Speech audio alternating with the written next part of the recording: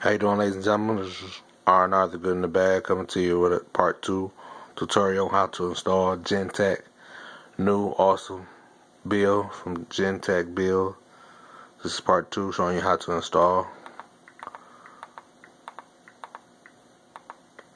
Real ultimate build, nice, smooth, not too much going on. Show you how to install. Hit thumbs up, subscribe, share it. Make sure you have a fresh start on your KODI before you add a build. Make sure you have a fresh start. You cannot put a build on top of a build without having conflict. What you want to do is go to System, File Management. You want to go to Add Source. You want to enter a path. The path you want to put in is gen-tec.co, GEN-TEC Wiz.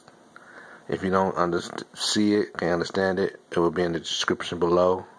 Once again, that's https://gen-tec.co, GEN-TEC Wiz. Go down, hit done. It's already down there for you. Hit OK. Bag out. Hit Systems again.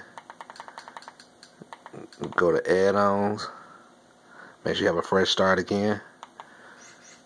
Go to Install. Some zip. Look for GEN-TEC Wiz. Working.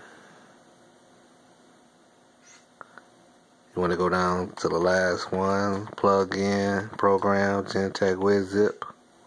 Right here. Now I'm not gonna lie, it took like a minute and a half for the GEN-TEC wizard to pop in. Give it a second. Wait for it to pop in. Should be popping in any second, but make sure you give it time for it to pop in because it won't show on programs until it enables. There you go. It's going to check for caches too. Once you hit this screen, hit dismiss. You can hit ignore. There's no builds on here, GEN-TEC builds on here. It's enabled, clear caches. Come out of there.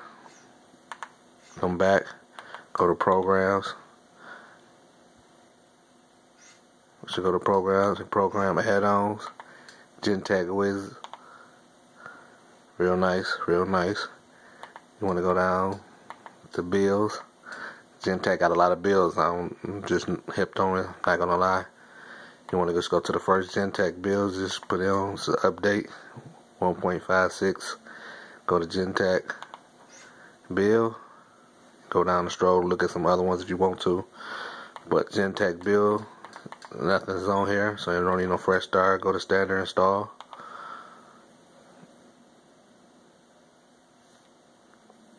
Installing.